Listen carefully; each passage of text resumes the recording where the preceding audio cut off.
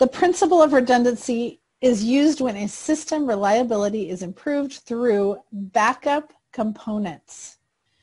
Assume that a student's alarm clock has a 17.5 daily failure rate. What is the probability that the student's alarm clock will not work on the morning of an important exam? So probability that it will fail equals, this is the failure rate. We're going to divide by 100 and we're going to get 0.175. That's the probability that it failed. If the student has 2 alarm clocks, what's the probability that they both fail and fail? What's the probability that they both fail?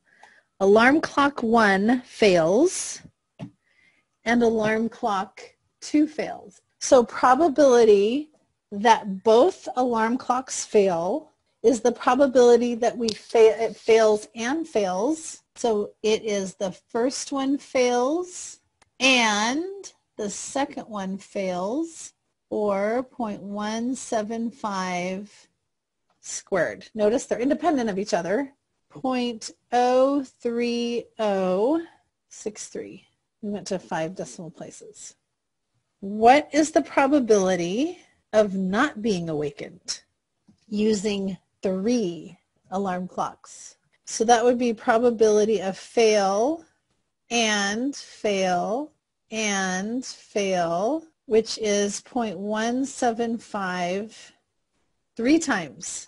0.175 times 0.175 times 0.175 is, rounded to 5 decimal places, 0.00535.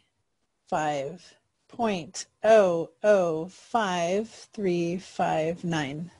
Notice it goes down drastically. Do the second and third alarm clocks result in greatly improved reliability? Yes, because it really goes down.